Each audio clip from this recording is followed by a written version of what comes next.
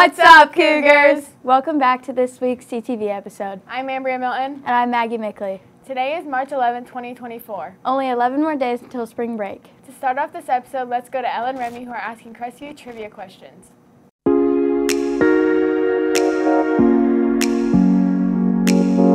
I'm CTV reporter Elle Campbell, and I'm here with Kira McCoy. How many Crestview staff attended Crestview as a student? 10, 15, or 20? 20. Nope. Good try, though. I'm CTV reporter Remington Elbrook here with Owen Klein. How many Crestview staff attended Crestview as a student? 10, 15, or 20? 15. Correct. Hi, I'm CTV reporter Elle Campbell, and I'm here with Lillian Blair. How many Crestview staff attended Crestview as a student? 10, 15, or 20? 15. Yep. Thank you. I'm CTV reporter Remington Elbrook here with Mr. Gass.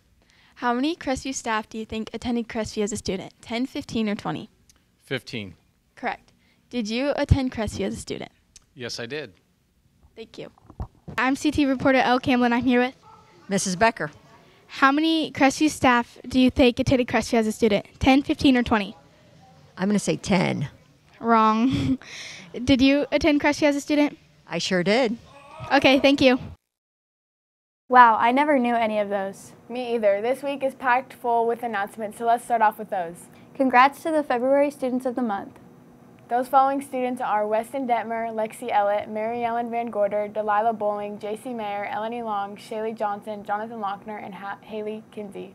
Next up, we have a segment with Molly interviewing Math Bowl coach Mr. Groves.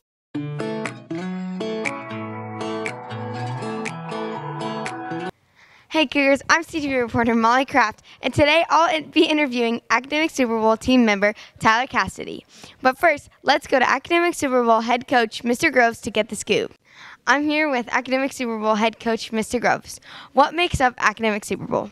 So the Academic Super Bowl is a 5-round competition. There's 4 disciplines, I guess you call it. So there's math, English, social studies, and science, and then there's what they call the interdisciplinary round, where it's like the question can be from any of the categories, sort of like how Jeopardy works. So it's like 25 questions each round, and it's not really who gets it right first, it's just if we get it right. And how did the teams look this year after winning conference last year? So last year we were an awesome team with conference, and the science team actually won state last year as well. So the math team is a little bit different this year, which I coach, because it's a little bit harder material. So we're getting there. We're doing our best. I've been talking with some of the other coaches, though. The English team sounds like they're really good because it's about Harry Potter. So everybody's all over that one. And the science team's doing like space shuttle stuff and stuff like that. They're doing really good. And the social studies team is learning all about all the presidents we had in the 80s and 90s. So I'm hoping, fingers crossed, that we can retain our conference title and do well at the state again. Thank you. I'm here with Tyler Cassidy. Tyler, what teams do you participate in? I participate in the social studies and science team. How much time do you spend studying outside of practice? Normally they give us videos to watch and links to use. It's normally about an hour-long video, so probably about 2 hours a day. What team is your favorite? I would have to say science. The snacks are better. What do you think of your coaches giving you snacks at practice? We need snacks to function, and normally we're only eating snacks for the first half of practice. Thank you. Now back to... Hey! Academic Super Bowl rocks. Back to Maggie and Ambria in the studio. Seems like too much math for me.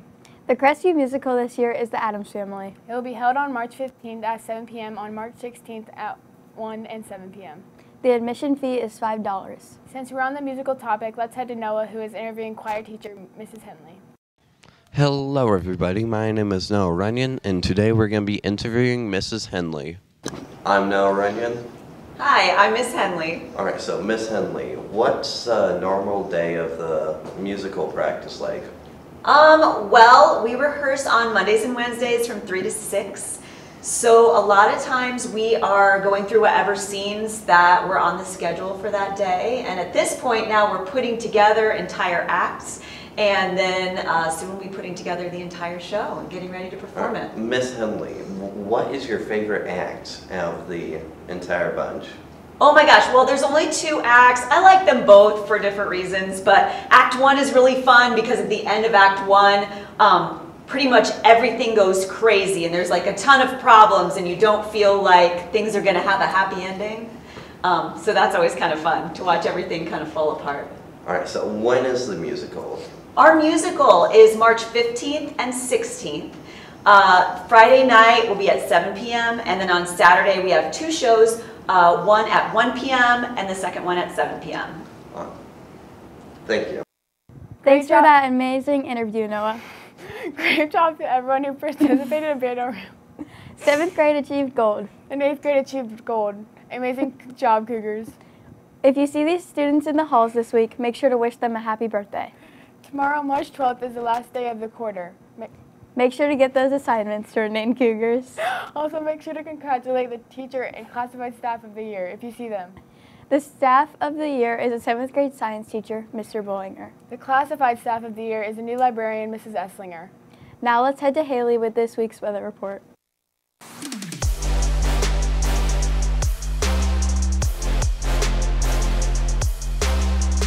Hey Cougars, I'm Haley Hurdle and I will be giving you this week's weather report.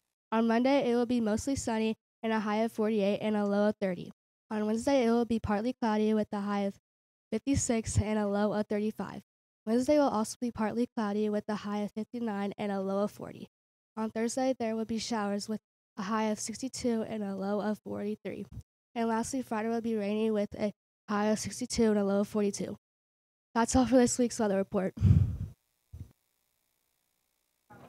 Wow, it seems like the weather is starting to get warmer, which means spring is coming, which also means spring sports are almost here. Hey Maggie, when do those start? I don't know, but maybe Chamberlain does, so let's head to her with the sports report.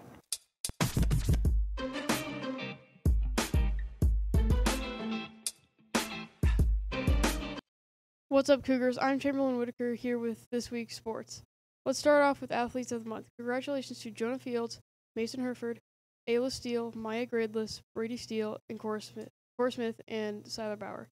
Spring sports are starting. Track starts on March 11th, tennis starts on April 1st, boys soccer starts on March 19th, and girls soccer starts on March 11th. The 6th grade girls basketball team won their games against Tippecanoe. The A team won 17-14, and the B team won 8-2. The swim team went against Adams Central, and both teams won. The girls won with a score of 108-20, and the boys won with a score of 92-50. Both teams also won against Blackford. The girls won 88-75, and the boys won 104-54. The first place finishers are Cora Smith and Piper Fields in the 200 medley relay. Isaac Kowalski, Micah Smith, Lane Camden, and AJ Roth in the 200 medley relay and the 400 freestyle relay. Piper Fields in the 200 freestyle, Lane Camden in the 200 freestyle and 50-yard butterfly, AJ Roth in the boys 100-yard freestyle, 100-yard individual medley, Isaac Kowalski in the 400 freestyle and 100 backstroke, Piper Fields in the 400-yard freestyle on March relay. On March 6th, the swim team went against Belmont, the boys winning 107-60 and the girls losing 67-87. The wrestling team lost against Woodside 12-95. Great job, Cougars. That's it for this week's sports. Now back to Maggie and Ambry in the studio. Thanks, Chamberlain, for that report. Hey, Ambria, why did the pig stop sunbathing? Oh no, why? He was baking in the sun. LOL. Speaking of food, let's go to this week's breakfast and lunches. Today, the breakfast will be mini French toast sticks, and for lunch, it will be basto sticks or taco salad with sides of peas, cucumber salad, and a fruity sorbet cup. For Tuesday's breakfast, we will be having croissant breakfast sandwich, and for lunch, it will be a cheese toasties with tomato soup, a chicken bacon ranch wrap, or Asian chicken salad with sides of corn, celery, and peanut butter, and mandarin oranges. On Wednesday, we are having biscuits and gravy for breakfast, and for lunch, we are having chicken nuggets or chicken Caesar salad with sides of french fries, baby carrots, and peaches. On Thursday, the breakfast will be crunch wrap, and for lunch, it will be pasta with meat sauce, chicken Alfredo, or taco salad with sides of cheesy broccoli, Italian salad, and grapes. And finally, for Friday, we are having donut holes for breakfast and pretzels with cheese, our barbecue rib sandwich, or pop and chicken salad with sides of baked beans, cherry tomatoes, applesauce, and brownies for lunch. We have one more segment left with CTV reporters Ambria Milton and Haley Hurdle. What's up, Cougars? Welcome to me and Haley's segment of asking Crestview students what they rate Mr. Kitchen out of 10. I'm CT reporter Haley Hurdle here with Briston Bonowitz. Rate Mr. Kitchen 1 through 10.